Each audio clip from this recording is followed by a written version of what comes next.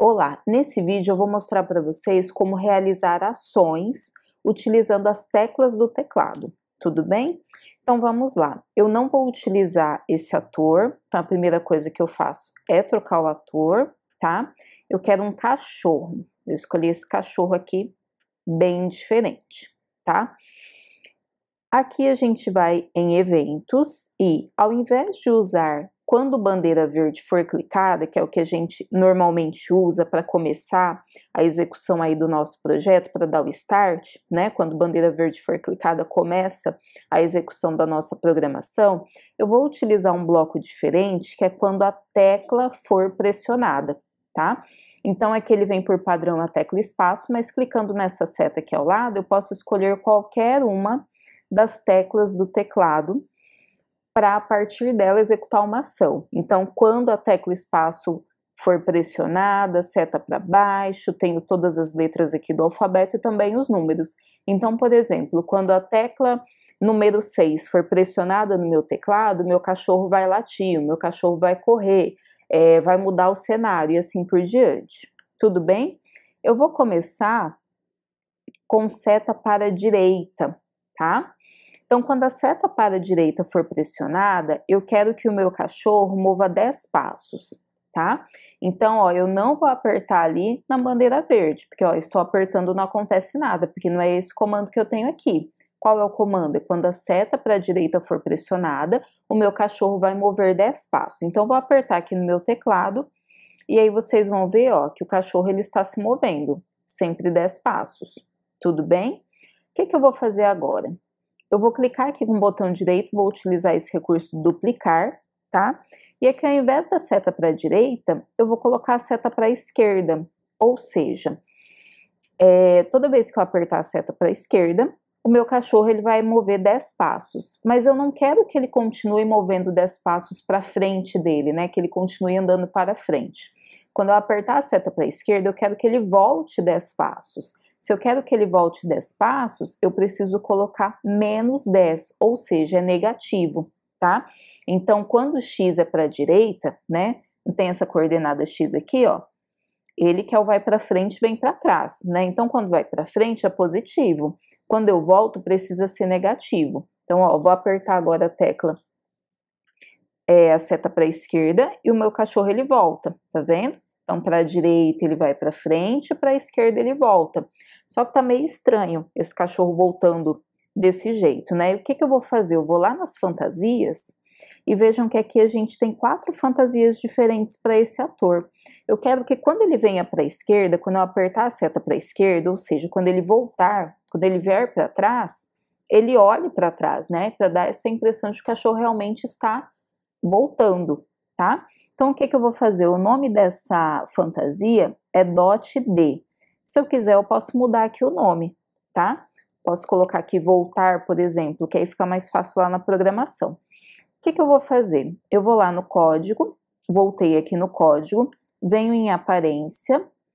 Então, quando a tecla para a esquerda for pressionada, mude para fantasia voltar, tá?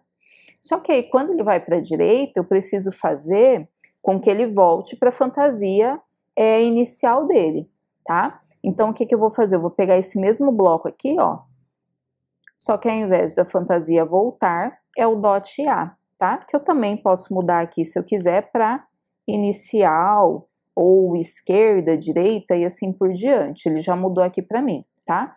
Então, seta para a direita, ele vai para a direita, seta para a esquerda, ele muda aqui e vem para a esquerda, tudo bem? Vamos continuar aqui. Quando a tecla para cima for pressionada, eu quero que o meu cachorro, vou fazer o meu cachorro latir, tá? Não quero esse som que está aqui, eu venho aqui na guia som, tá? Esse é o som. Esse é o som, é um latido simples, não quero ele, tá? Eu vou excluir e vou escolher outro latido, tá? Eu vou colocar esse dog 1, tudo bem?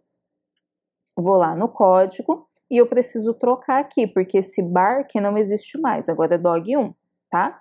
E agora eu vou testar, vou apertar a seta para cima e o meu cachorro vai latir.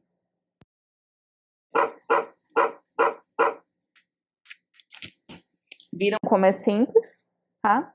E aí, por último, posso colocar quando a tecla...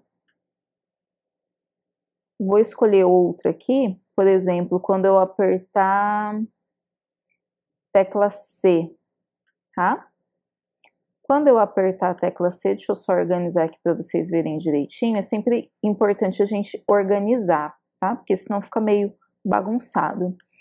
Eu vou voltar lá em aparência e eu quero que ele mude o cenário, tá? Aqui eu tenho o cenário 1, vou colocar próximo cenário.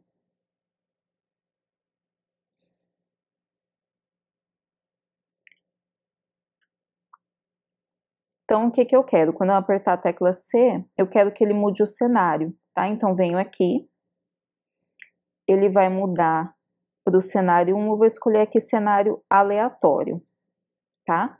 Só que para esse cenário aleatório funcionar, eu preciso adicionar cenários ao meu projeto, tá? Então, você pode escolher aqui vários cenários, e desses cenários que você adicionou, ele vai escolher aleatoriamente, tá? Vou colocar só mais um aqui, esse aqui é legal, tá? Então, vou pressionar a tecla C, vocês vão perceber que esses dois blocos aqui, eles vão piscar, porque são eles que estão sendo executados, ó. Então, cada vez que eu pressiono a tecla C, é um cenário diferente dentre os cenários que eu coloquei aqui, ó, tá?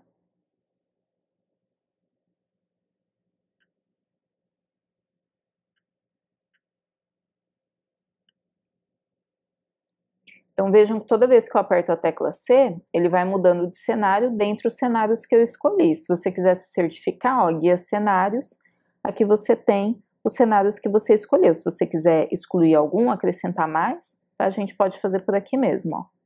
Colocar esse aqui, por exemplo, tá?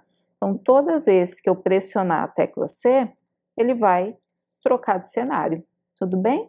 Então, vocês viram que é bem simples, executar comandos, fazer a programação para que certas ações sejam executadas conforme a gente for pressionando alguma tecla aí do teclado. Para a criação de jogos isso é bem interessante, né? Porque vocês já estão bem acostumados aí aos jogos onde vocês precisam utilizar as teclas do teclado, então já fica aí mais fácil para vocês, tudo bem?